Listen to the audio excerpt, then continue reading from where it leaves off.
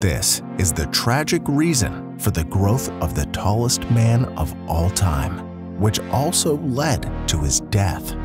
It was shortly before his 12th birthday when Robert was an incredible 7 foot and 0 inches tall, and doctors finally found the cause for his rapid growth. A tumor was pressing on Robert's pituitary gland, causing it to release growth hormones uncontrollably.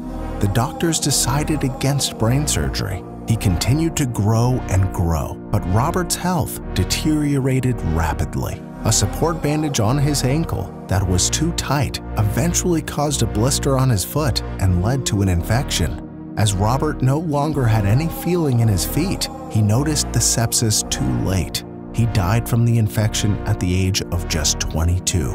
At his funeral, he was 8 foot 11.1 inches tall and weighed 439 pounds.